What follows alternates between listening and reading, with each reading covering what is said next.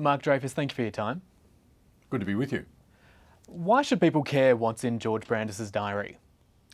I think that it's a very important part of transparency and accountability that Australians should be able to see what ministers of the Commonwealth are up to, who they're meeting with, how they're occupying their day. And this was a request for the first 8 months of the Attorney-General's appointments diary. It's now an embarrassing defeat for him that the Tribunal has set aside his refusal to even process the request. So what was it exactly that you were looking for? Was it a particular meeting, a particular series of events that piqued your interest? The request was prompted by repeated complaints that I received over the first 6 months or so of the new government, where people were saying to me over and over again, we can't get a meeting with this Attorney-General. This was particularly people from the legal assistance sector, from organisations like community legal centres, environment defenders offices, Aboriginal and Torres Strait Islander legal services, all of whom had their funding cut in the first 6 months of the new Liberal government. And I thought it appropriate to investigate whether or not in fact the Attorney-General had met with any of these organisations. So do you believe that there has been maybe a sense of ignorance on George Brandis's behalf, making decisions without adequately consulting with the community? Oh, I've never understood how one can cut funding from an organisation without even consulting them before the cut is put in place. We saw that in the arts portfolio as well, and mercifully the arts community of Australia no longer has to endure Senator Brandis as Arts Minister. But here, the legal community and the rest of Australia still has to endure Senator Brandis as Attorney-General.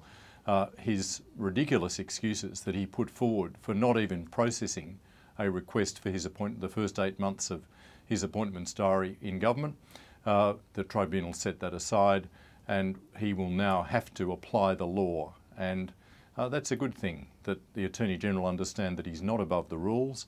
He's got to apply the Freedom of Information Act, which after all, he is the responsible minister for. So you don't have any evidence of this, I guess, not looking at the appropriate evidence when making decisions just yet, but that is what you're trying to get out of this application, to see his diary. What does today's decision in the Administrative Appeals Tribunal mean for your application? Is it a done and dusted process now that you will get access to this?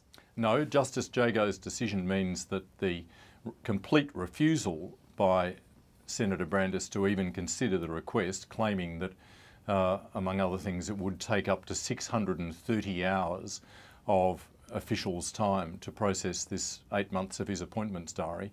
That's all been set aside. His ridiculous excuses have been rejected. What now has to happen is that the diary has to be considered in accordance with the provisions of the Freedom of Information Act. Some of it might well be exempt, but that's a decision that we now await. We've seen in recent times examples from governments such as the Baird government in New South Wales to routinely release ministerial diaries as part of this push for greater transparency in government. Is that something that you would advocate for if Labor was to get back in office? We saw in the previous Labor government Prime Minister Gillard routinely releasing her appointment schedules. We see President Obama in the United States routinely releasing his appointment schedules, and you've mentioned correctly the Baird government as well. I think it's a very healthy thing that citizens should be able to see what ministers who are working on their behalf are up to each day, which doesn't mean that the fine detail of every meeting, but what it does mean is that the details of who is meeting the minister, how frequently those people are meeting the minister, that's something that's publicly available.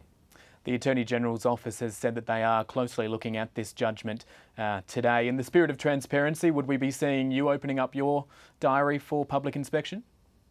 I've got no problems, but I'm not in government. I'm in opposition.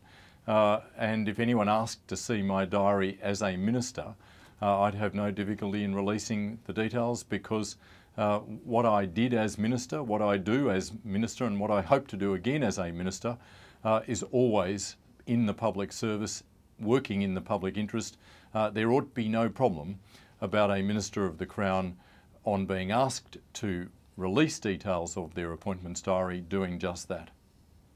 Mark Dreyfus, thank you for your time. Thanks very much.